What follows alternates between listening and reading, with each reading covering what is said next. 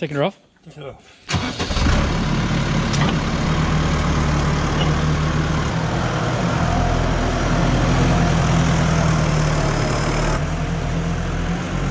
You should not be stood in there. Thank you.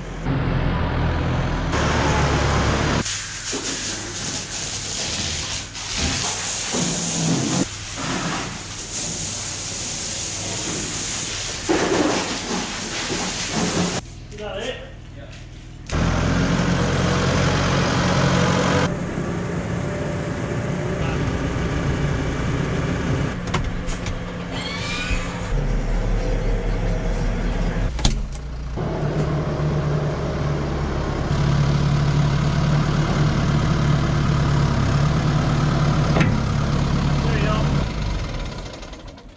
People don't care, don't they?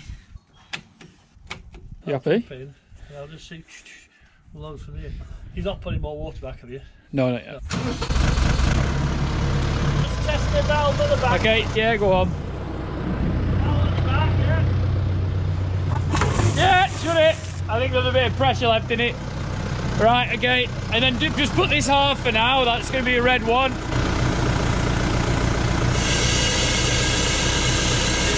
So what he's saying is you can put it there on the way back, and then any pressure, just let it all out. That's nothing now, should it? Right. Good. Good morning, everybody. If you have not already, don't forget to hit that subscribe button, ring the little bell. Videos every Tuesday and Friday. Sometimes we do the Sunday video. In today's video, what's going on, what is happening? So we have our little hurlimann tractor. We have changed it from the case that we've got. The case is 145 horsepower, smashing it with the big tanker. The case is going to be here for 3 months, but after the case leaves, there might be another one that comes, who knows. But we want to see if the big 2,300 gallon major tanker can get pulled by our little 100 horsepower hurlimann. Our little hurlimann is a pocket rocket. It is full of beans, full of power, but there is a lot of slurry in the back of there. If you don't know anyway, we have a tanker that is 1,500 gallons. We're looking at swapping it, but do we go to 2.3 or do we stay at 2,000? It is a little bit soft out there. It's not as wet as it has been.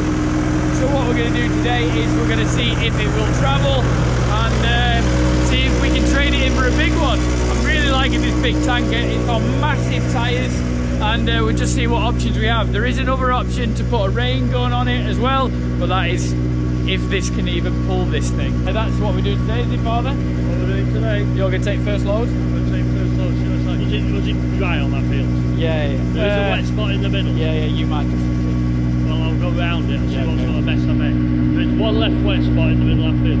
Did you notice me drain? See all that water gone? Yeah, it's gone. Water's gone. Well, drone, you're getting off. See how the hurlimann does. Yeah. You're going to do a few loads with this, then you're going to take tanker back, and then we're going to discuss further. Yeah. But that doesn't matter. Yeah, well, I'll take this one back and take the other one back. Oh, what are we going to do? What are we going to do? It just depends how this tractor. What's your predictions? Ginger Warrior predictions with the moustache? No, you're alright. You've got loads, look. I'm looking at the tyre. See how the back of the hurlimann tyres, they're still original tyres. They've done 6,500 hours. They've still got a lot of tread on, really. And also the pressures aren't that high in them. With the weight of this, we might have to think about putting a bit more pressure in the tyre. Okay. If we did a lot of road work. We're going straight across our field. You can see the pitch is very, very low, but we can take that off. But it's just putting a fair bit of weight on the back end. Where are we up to? You see, if you're going in a tanker like this, you don't have to fill it full all the time. Yeah. If it was wet, we don't have to fill it full to that level. And we've got an hourglass in the middle of this tanker on ours. It's only to the top. So when you've hit the top, you've done. Really like this tanker with little things that were going on. I did a video about it, didn't chat about too much. I was more excited about my tractor. It's got free filling stations. We can do that with ours, but it's quite nice having the option with free filling stations on this one, and it comes with it, so that'd be great. But yeah, I'm excited to see how we get on. We're going to be finished in a minute.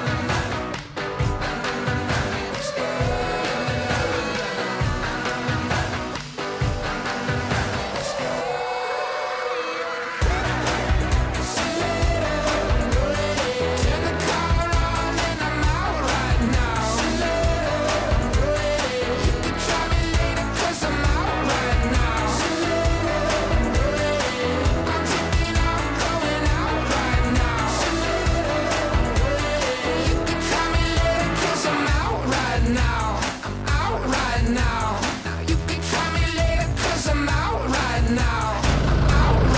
first impressions with all the weight at the back end of that Tyres need a bit more pressure. Tyres need a bit more pressure. Need a bit more pressure. However, it's just we know we're not going to use it a lot at Rolton because it's ideal for doing some harrowing and rolling work because we have a big footprint going on the ground. Well, I watched a Grassman video and they were talking about tyres radius, and it's actually proper if you have 3 lugs on the ground. They were talking about 3 lugs, yeah, so we've got 3 lugs. Yeah. 1, 2, 3, and that is the proper way to drive a tractor. And the guy was talking about, I can't remember what video it was, the guy was talking about road and off-road. Yeah. You've got most grip and you won't use as much tread as you think you will. It could have been a video about 2 years ago. It was quite interesting from Grassman, shout out. If the tyre is very, very hard and it is totally round, it's only got the bottom lug digging in the most and the other 2 lugs are like catching and flicking it out. That's it almost like a track. Who needs tracks when you just take pressure off? Now that is ideal. For pulling weight, that is ideal. That has got the maximum amount of, you won't want 4, your wheel will be flat. No. But that'll do. Let's see what it's like when we get back end. Fortunately, the back end of this tractor is a strong back end for the size of the tractor, and also we've got the front weights on to try and weight it up. If you do hit a bit of a wet spot, there's a bit of grip on the front end, it's not all on the back end. We've got 145 ponies to pick you out. Don't know my mic again, the adapter's not come yet. We've got this one, How do you think that's? It's alright, it was very good. Set off. And when I hit the wet spot, there's a wet spot in the middle, I've always been to slip a bit, I'm putting in 4-wheel drive. So, I put it in 4-wheel drive quickly, and no problem. I just put diff lock on and it just pulled through, and I've just been back to have a look now, and there's no bigger mark than you made even further on. So yeah, he was slipping a bit on the, unfortunately, on the stopping stuff.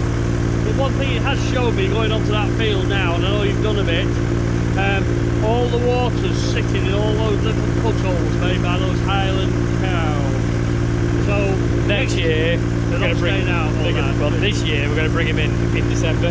Yeah, but the sheep doing the job on him. We're going to have to find somewhere for them. If we can find a paddock somewhere else, what we're going to have to do is slit all these fields. Oh. Yeah. Anyway, on this side of the farm, before you even harrow a roll, it's got to be done, because if it rains hard, all this water goes in, and the ground, the roots aren't getting in the air, and this fuel we're putting on, slurry or fertiliser, isn't getting down to the roots. So it wants slitting, so the air comes up, the product can go down, the worms can work and everything. So yeah, we've got a job on it, another job. What do you think about the tractor? Good, like it, can you pull it? Oh, easy, no problem. I was down the gearbox, I was in your middle gearbox, and the 3 low ones, I was super slow. And but it pulled it with no problem. Do you want to just go with this load, see what you think? One load. You go with this load, what you think, and then I'll just go in the office, have a couple of things to do. I'll come back and take over from the view. Catch you up later. I'll speak to one. Oh yeah. Oops. I forgot to turn the valve on.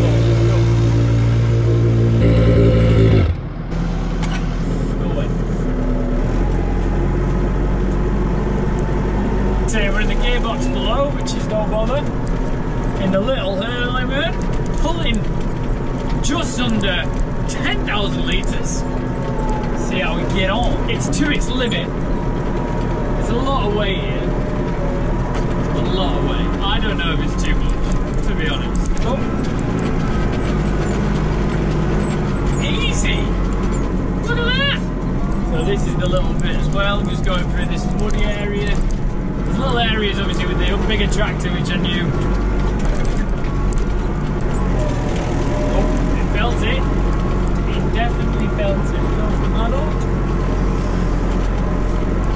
I'm gonna go in third. We are spreading the poo. Why are you having to go with me? Why are you having to go with me? So I like the hourglasses. Hourglasses so you can see how much smoke you've got in. So when you're halfway, it should just be below the bottom hourglass. So I quite like that little bit of a feature. This is the wettest issue in tank, and it's not doing a bad job. Nearly wet yet, I don't know if you can see it. Got to think it's halfway here, and they are not the tractor marks. That's where the tractor's going. Considering the tyres are a bit shallower, we are looking at maybe upgrading these tyres to a wider tyre, so that could help this, but that's another conversation. But they're not leaving that much of a mark. this in what, 3 days? Well, 3 days when I started tanking. It was wet, wouldn't even dream of going on this field with this tractor. And drying up even the wettest fields. Please, do not get stuck. Oh, that's soft, that's soft. The tanker actually travels better than the tractor. 100%. I know all the weights on the tractor technically from the drawbar at the back end. Oh. Gonna get covered in slurry powder, can't wait.